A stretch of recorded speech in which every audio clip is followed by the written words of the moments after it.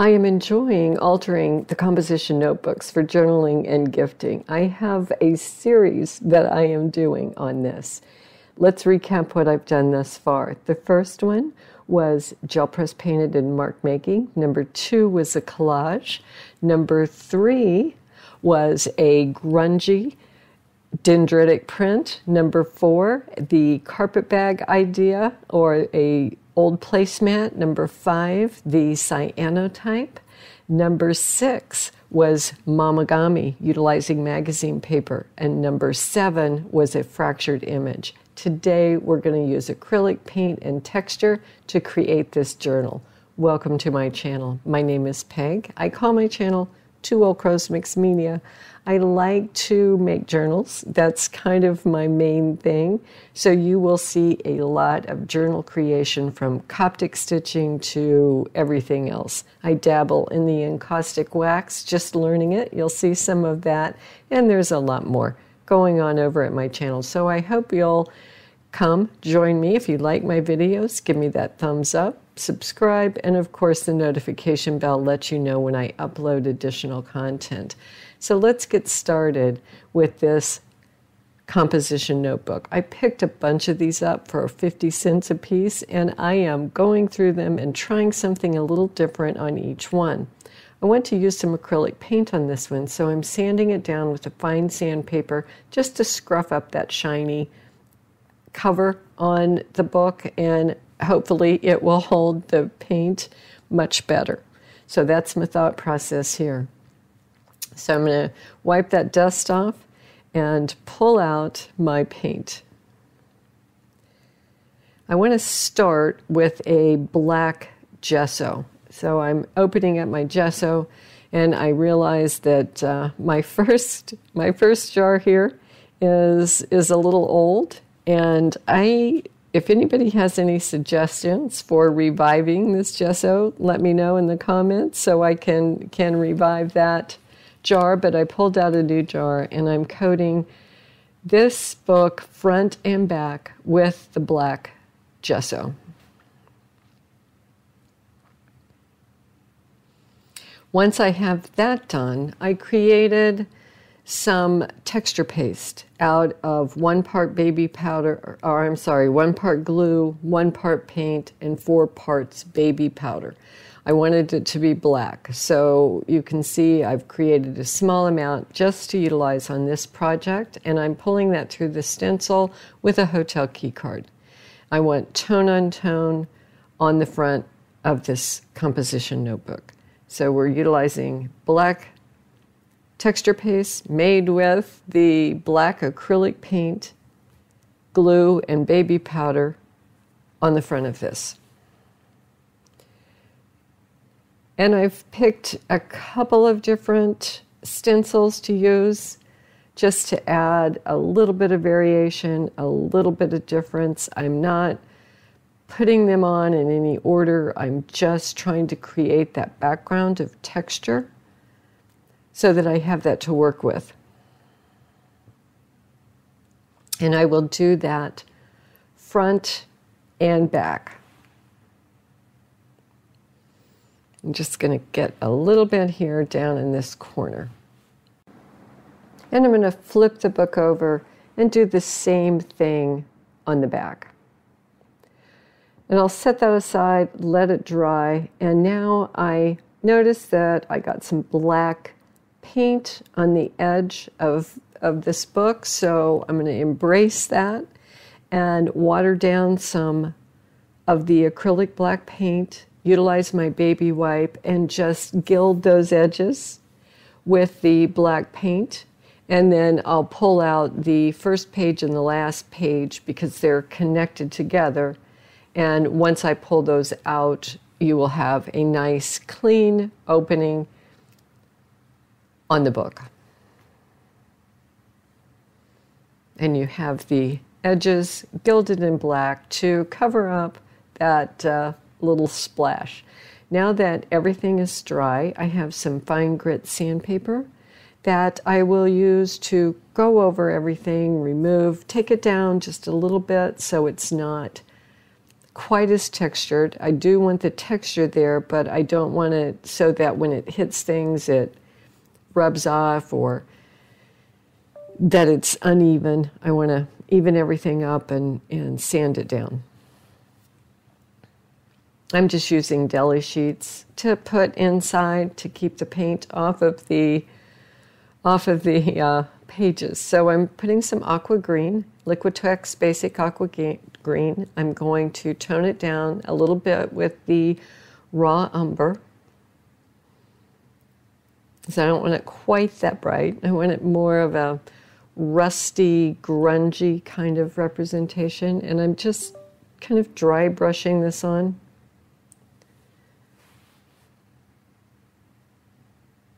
Adding just a little hint of the brighter green.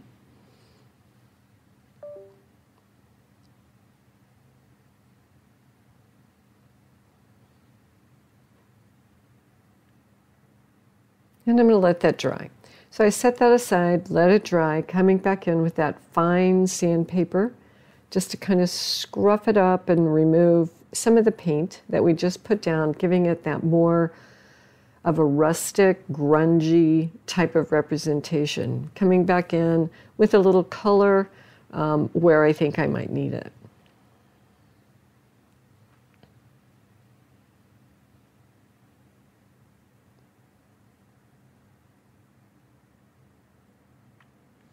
And now I want to come back with a little bit of gold, but I want to tone the gold down a little bit too. So I'm going to start with a little bit of the raw umber.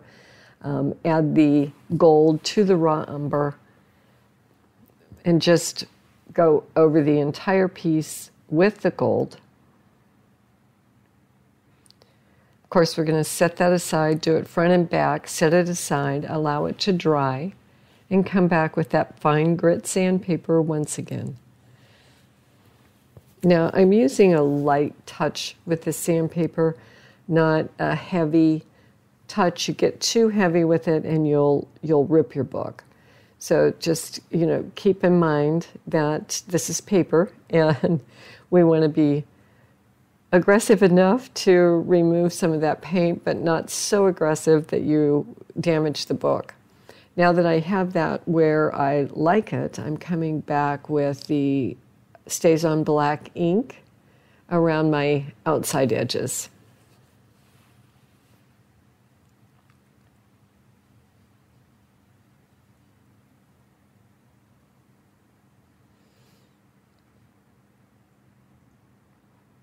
Okay, it's starting to take shape.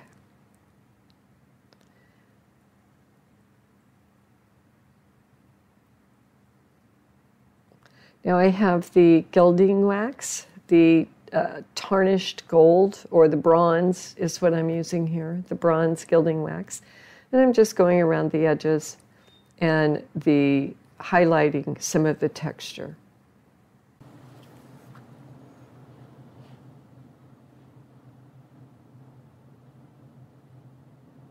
And I'll do that both front and back, of course. And now I'm just going over it once again with that fine sandpaper. I use that a lot in this little project.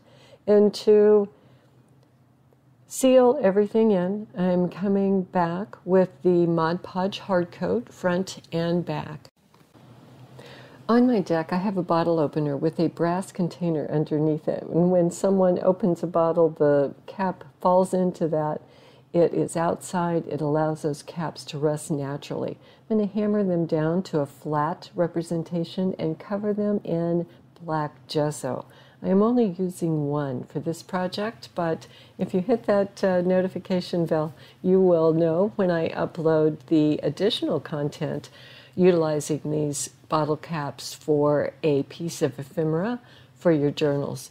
So hit that subscribe button and that notification bell. Once I get these coated, I want to allow them to dry. I might speed that process up a bit with my heat gun, but I will tell you, when you use the heat gun on these bottle caps, they do get hot and can feel pretty warm to the touch. I want to add a bit of the Distress Oxide spray to these. This is peeled paint just hit it with the peeled paint and then come back in with the brick color. So two different colors of the Distress Oxide spray. Let that dry just a little bit. It doesn't take long. And then come back in with that second color.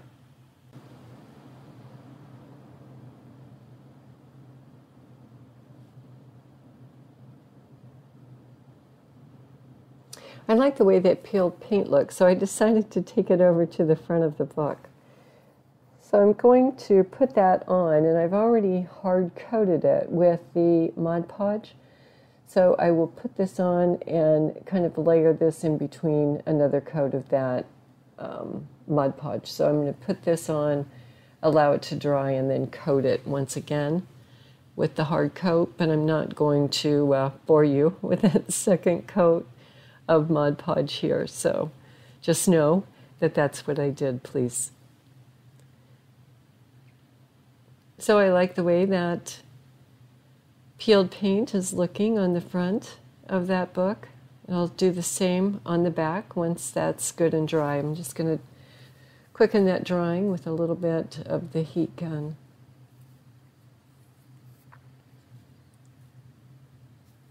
Now I want to come back and hit it with some ink. This is the Stays On Black ink, and I'm utilizing a wood script stamp, and I'm just randomly putting that script onto the cover.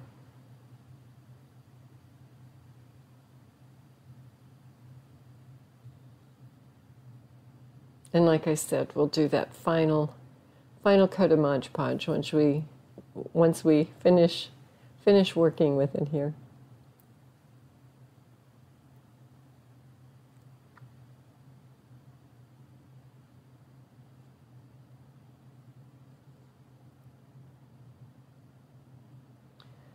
Just outlining it.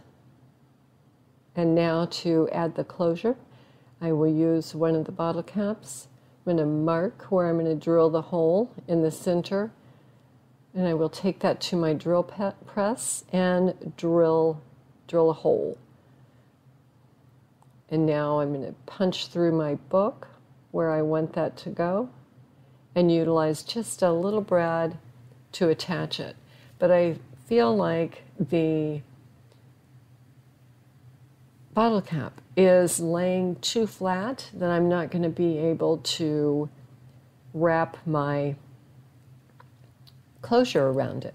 So I'm just going to take a pair of pliers and just slightly, ever so slightly, turn up the edges, just to create that groove or that spot to wrap my seam binding, because I'm going to use this seam binding to create the closure. So now that I have that done, we'll go back, put it through with the brad, and test it once again to make sure it's going to allow us that space. Yeah, and that's going to work fine. So let's get that into place.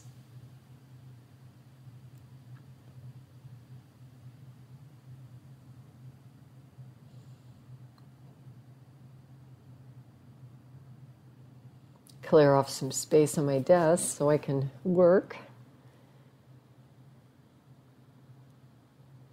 and get out the seam binding. And there's a couple of colors in here that I think might look good. I kind of had my eye on that light green, but there's also this color that I think might look good. I'm going to lay them both down and decide on one. I chose the light green. You may have liked the buff a little bit better, but I have those light green kind of highlights in the book, so I wanted to go off of that.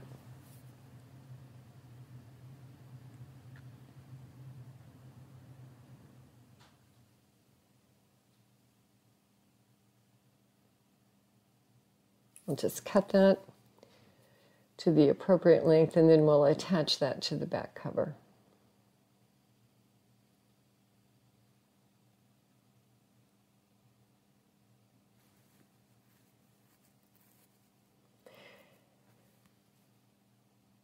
And I am just going to use masking tape to attach this. You know, I can glue it down first and then hit the masking tape, but I think the masking tape will be fine. This is very thin. It's seam binding, so it's very thin, and I'm just thinking that if I sturdy it up really well with the masking tape, that will be plenty. And that is how that's going to wrap.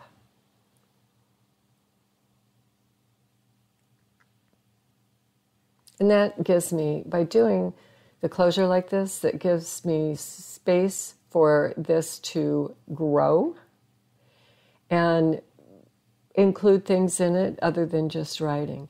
I'm going to cover the inside front and the inside back with book pages. I am taking the lazy way out and laying down my foundation with a full book page, and then I will come back in and add some smaller pieces on top to add a little more interest. And I'm going to do this inside front and inside back. So I'll set those aside, let them dry, and now I'm going to come back and finish this book off with a little bit of canvas on the spine. These books are inexpensive, and sometimes the spine has little divots on it when you receive them, so I thought rather than covering my whole spine, I would add these small rectangles of canvas up and down the spine to kind of cover up those spaces that were a little dinged from shipping and sitting in a store. So I have the rust stained canvas cut into small rectangles, and I'm just going to wrap that around the spine and glue it into place. And I think that looks pretty good, but I do think that spine looks a little sparse. So I'm going to come back with my liquid pearls and just zigzag my way in between them, and then come back and dot in between those zigzags.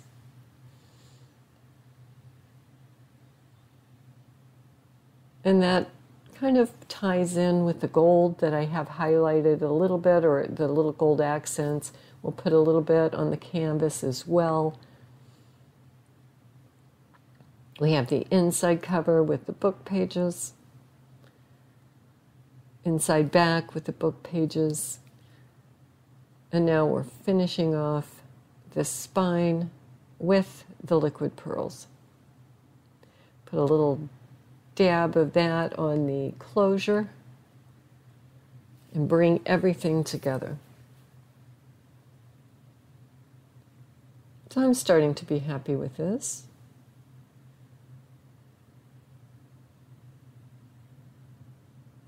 I just wanted to get that, I kind of smudged that into that bottle cap. I just want to get it on there to make it cohesive, just kind of add that color. Now I'm going to put the little dots on the edge of the book as well. And the one last thing that I see on this project, I think that green seam binding looks a little stark laying there on the cover.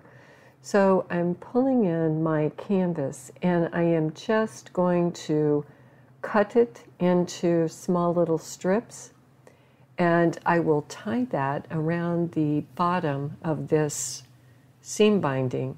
So I have the little flags kind of created on the bottom of that to pull the canvas into the tie. So as you can see here, I've tied them on, and now I think the book looks like it's meant to be. So we have the canvas strips on the seam binding to pull that canvas from the spine into that closure, and I'm pretty happy with the finished project. The bottle cap, I think, creates a nice little closure, kind of rustic. The texture with the colors put into it that are the darker colors with a little bit hint of that green and gold kind of give this a grungy, rustic look, and I am happy with the final project. I hope you are as well, and I hope you will join me or take a look at the rest of the composition books that I've altered. I think these make great gifts here at the holidays. This is being done in November of 2022, so take a look at that playlist and see if there's something there that might spark your interest or provide you with some inspiration to alter one of these composition books. I shall say bye for now and see you in the next composition completion.